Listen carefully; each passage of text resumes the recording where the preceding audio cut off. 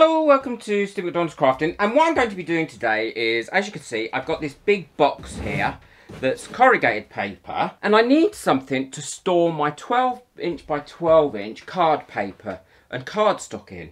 And I was looking online, and there's no way I am paying out £75 for something that I think I can make out of cardboard just as easily. So what I'm going to do is I'm going to cut some 13 by 13 squares out of this, so they're nice and square and they are all exact same size, and then I'm going to show you how I'm going to make it. I've cut the card up now and I've got 6 pieces, so that will allow me to divide my colours up as well into 6 different colours, which is what I need because I can never tell what colours things are and I can keep them safe.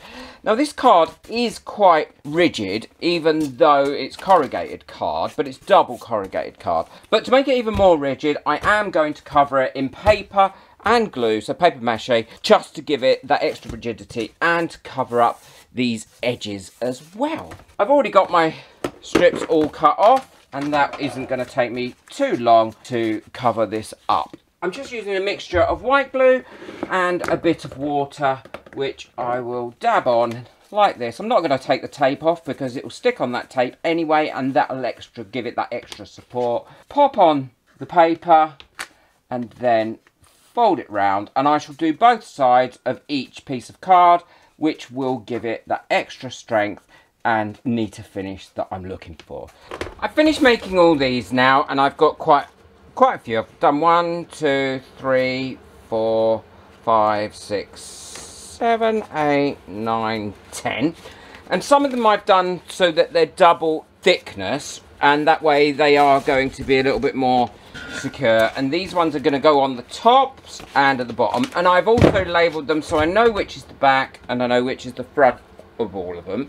Now I just need to put them together. And how I'm going to put them together is I'm going to make 2 sides that stick here, and I'm just going to make those out of cardboard, and then I will glue it all together. What I've done is I've glued 2 longer sheets together and left this ridge at the bottom because I want to make sure that these pieces of board fit in really nicely, and I'm just marking up where I want them to go, because if not, I know what I'll do. I'll put them in the wrong position both sides. And using my hot glue gun here to fasten these down with. As you can see here, I'm just pushing these bits together. I could have done something with the board keep flopping over. I could have done with another pair of hands. But once it's actually dry, and this glue gun and the hot glue doesn't take too long to dry, I'm just popping a bit of extra in here. And I've also cut these little slats out, and I'm gluing these down along the side, as you can see. But what I realised was they weren't actually thick enough, so I just went along, cut a load more slats again, and then doubled them up. I'd just like to say a quick thank you to everyone that bought me a coffee. As you saw, their names are on the coffee board. If you'd like to buy me a coffee, just to say thank you for any of my videos, then the link for that is in the description below. I'm looking to buy a snap maker, which will open up so many projects for this.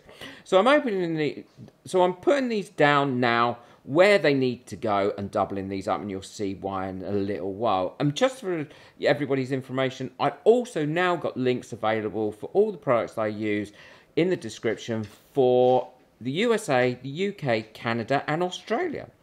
So here we go. As you can see, I've put this together, fits up nicely, and all these are removable, but it does a bit wobbly and woggly like this. So what I'm doing is I'm going round, and all I've done here is cut off the corners of those cardboard envelopes that you get from Amazon, and I'm putting these on the front, and that just is really aesthetically. I could have painted this whole thing, but decided against it, as you'll see in the end. But these just cover up all the corrugated paper and just make it look a little bit nicer. And again, I'm just using my hot glue gun to do this. And now what I'm also doing is I'm gluing all the shelves in, because I'm not going to move them, because what they are resting on is fixed there. So this will also help give it some rigidity. Don't forget to hit the subscribe button, and please hit that like button as well if you've enjoyed this video, because it really does help my channel to get out there. Really do appreciate it. Thank you. So pulling those forward so that I can push them down And I'm also putting some strips down the back of this as well, and that then makes it completely rigid and it's not going anywhere. So here we go, it's all finished. I've got my card in there. It's now a lot fuller than this, all labelled up as well. I'm really pleased with it. It's out the way, it's kept flat, and I know exactly which colours I want to use.